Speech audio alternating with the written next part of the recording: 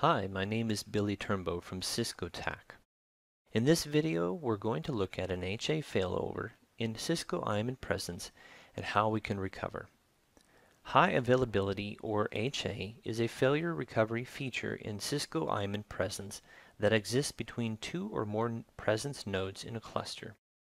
If any presence node in HA mode has a situation where either a critical service is unable to start or the presence nodes in the cluster are unable to communicate over the network, you may receive an alert. If you go to the notifications page, you will see that an automatic failover has been initiated. You may also notice from the presence topology page that you have a red X. If you hover over the red X icon in the presence topology page, you can see that high availability is in a failed state. However, you may notice that all other services are green and in a good state. This means that either a critical service restarted or the present servers in the cluster failed to communicate for a while. If you don't see any services in a red X state, then you can check the system status of the servers by using the command utils diagnose test in a command line interface.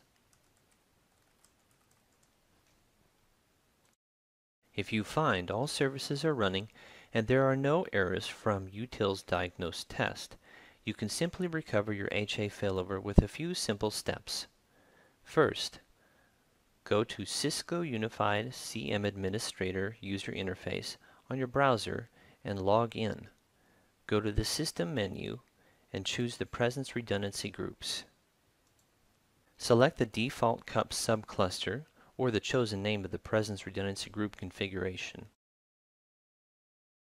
And from here we can see the state of high availability. Assuming that both servers are actually working fine, you will see a failed over service state and another that is running in backup mode. The server showing failed over is the node in which the failover occurred. To the right of the server's state, the reason for the failover shows up. In this case, we see that a critical service down caused the failover to occur. Since I have checked the services and I see that all services are in a green status, I can conclude that it should be safe to issue a fallback for high availability. Depending on the version of Presence, this might also say recover. The Presence cluster can be recovered from a failover at any time. Please note, however, that it will cause Jabber users to go into an offline state while they are being switched back over to the node they were originally assigned. Once they have been successfully reassigned, all presence and instant message features will return without requiring Jabber to log in. Let's click the fallback button now to recover from this failover.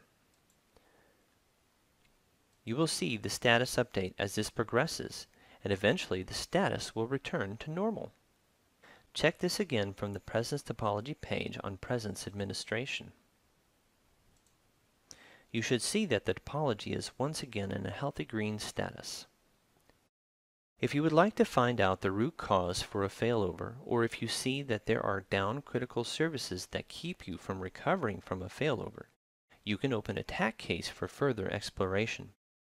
Failovers can occur for various reasons, but by default these will never recover automatically unless an administrator manually submits the fallback from the Presence Redundancy page. I hope this video was helpful. Thank you for watching.